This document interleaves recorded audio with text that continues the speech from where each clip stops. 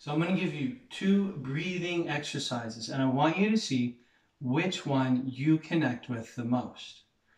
Now, we live from this mind, the discursive mind, the monkey mind. And this is what we listen to all day and what directs our behavior and our habits. And it's always chattering. It's always telling us that we're not good enough. We can't do that. Why even bother? You're not going to succeed. You must have done, you deserve that to happen. You're useless, you're worthless, right? Why would someone pick you? Why would someone think that that's good, right? That's a crazy idea. So this mind is chattering at us all the time. It's self-sabotaging us all the time. What we need to do is instead live from what the Daoists call the heart mind. So how do we do that? How do we get out of this mind and into this mind? Well, I'm going to give you a way to start doing it, and that is by distracting this mind. So we're going to distract the discursive mind so we can just live from our heart mind. And when you can live from here, it's so grounding. It's so calming, right? You don't have this noise pollution of this chattering monkey mind just yammering at you all the time, telling you that you're going to fail. We need you to live from here because this is the truth. This is your true self. So I'm going to give you 2 breathing exercises. I want to see which you connect with the most. They're both designed to distract your mind. Okay? So the first one, we're going to breathe in and out. I want you to breathe in, and as you do, count. Like 1, 2, 3, 4. And then I want you to hold your breath for 3. 1, 2, 3. I want you to breathe out. Counting 1, 2, 3, 4, 5, and then hold your breath for 3. So you're going to breathing in, counting, hold your breath for 3, counting, breathing out, counting, hold your breath for 3, counting. And I want you to just let yourself go. It's probably best to close your eyes. Many times we're not used to bringing that much oxygen into our lungs. And people get dizzy sometimes. So you might want to start this first by sitting in a comfortable position with your back straight and breathing while sitting until you find out how your body's going to react to it. I once had someone come in to do some Qigong with me a number of years ago, and they were a heavy smoker. And we were just doing some breathing exercises at the start, and they had to have a seat because they got so dizzy. And when we walk around with our chest like this and we're on the computer and we're nervous, right, we're not breathing. We're just taking shallow breaths. So we're going to be really expanding. Remember, using your diaphragm, breathing in from the belly, then here all the way up. Like just opening, okay? So breathing, counting, hold for 3, breathing out, counting, hold for 3. So just do that as a cycle, okay? I want you to see how you feel about that. Now, a thought may come, and that's okay. Just say, hey, thanks for coming, thought. I'm just going to let you go for now, and then go back to counting. Don't get mad at yourself. Don't get frustrated. It's okay. That happens, right? You're not going to be like Zen and perfect. It's just not the way. It's not the way of life. Breathe. If a thought comes, thanks for coming, get back to counting. So the second one doesn't involve counting. What it involves is that you're going to breathe in and out, and I want you to notice the sensation on your nostrils as the breath hits the tip of your nostrils. So you're going to breathe in, make as full as you can, breathe out as full as you can, and I want you to just focus on the sensation of your nostrils. So this also is distracting your mind because you're focused on the physical sensation. So the first one is more mental. We're focusing on the counting. The second one is more physical, more tactile. We're focusing on the sensation of the breath hitting our nostrils. And when I've done this and taught this to countless people in clinic, different people will connect with different ones, and that's totally cool. There's no right or wrong. See, there's no black or white in any of this. It's you. It's your journey. Every body is different. Everybody processes things differently.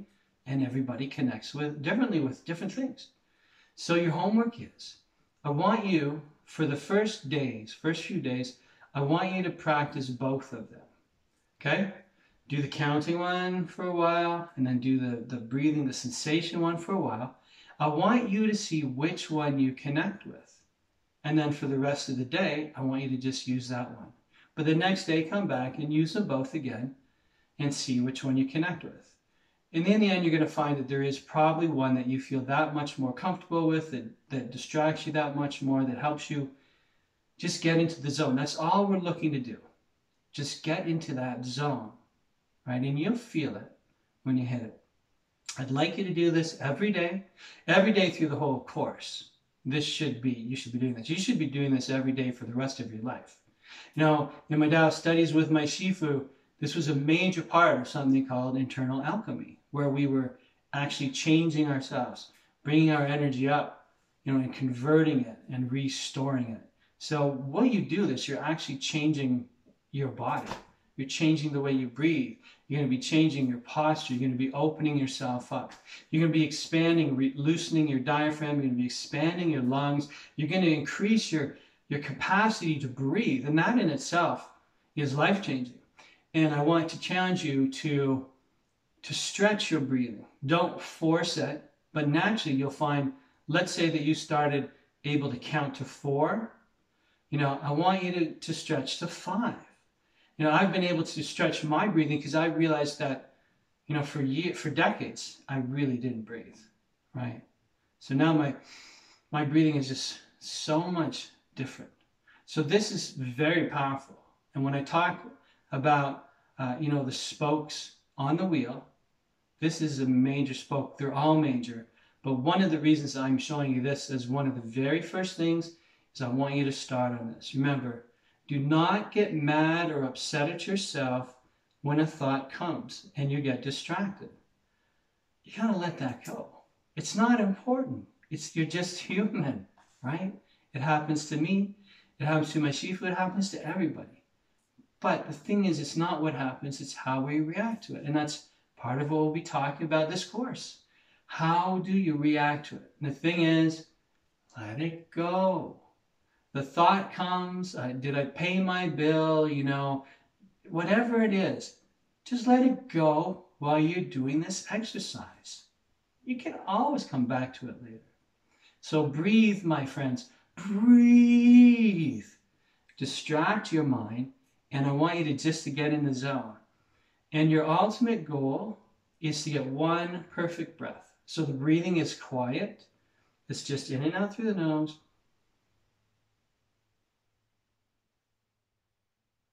You don't have to move your arms. I'm just doing that for example. You can if you like. Back straight so that you can get a good breath. And I just want you to find that rhythm, find that zone. Maybe you can do it for 1 minute, 2 minutes. See if you can stretch it to 10 minutes to see how far you can take it. And you're going to have to set aside time each day to do it. Yeah, I know you might have kids running around. I know you have work. I know you might have to cook dinner. You might have to take the dog for the walk. I know you have to do all of these things. But remember, you're important. You're ultimately important. And you have to find the time each day. You have to take the time. Nothing is more important than you right now. Not during this journey, not ever. Because you need to be strong to give to others. I say it 1,000,000 times. The pilot in the jet airliner says, what if there's turbulence? Mothers, put your mask on first, or fathers, put your mask on first, or caregivers, before you put it on whoever you're taking care of. Because if you pass out, right, you can't do anything. And if you're burned out, and if you're collapsed on the ground, curled up in a ball of anxiety, and things are too overwhelming, you can't help anybody. You have to heal yourself. This is a major, major thing, the breath work. And I can't state it enough. Enjoy it. And you might find it really hard at first. You might find it really challenging. But that's okay, right?